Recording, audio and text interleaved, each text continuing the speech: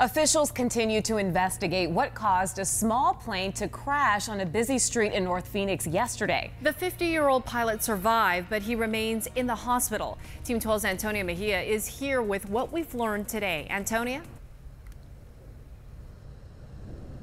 Tram, the pilot remains in critical condition out here at the burn center.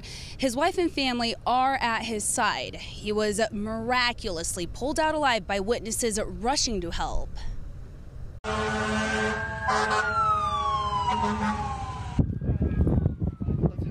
Witnesses rushing to help the man inside. It was like a community effort.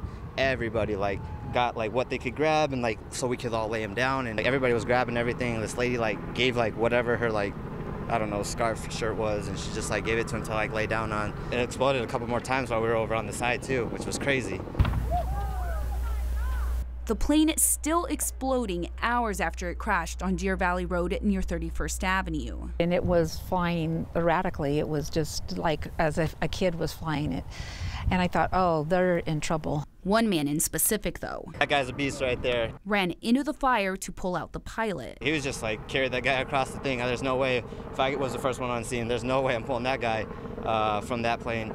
He definitely deserves some recognition for sure. It's a miracle that he survived this plane crash. I'm praying for him, and praying for his family. So I hope that he'll be okay and come out of this.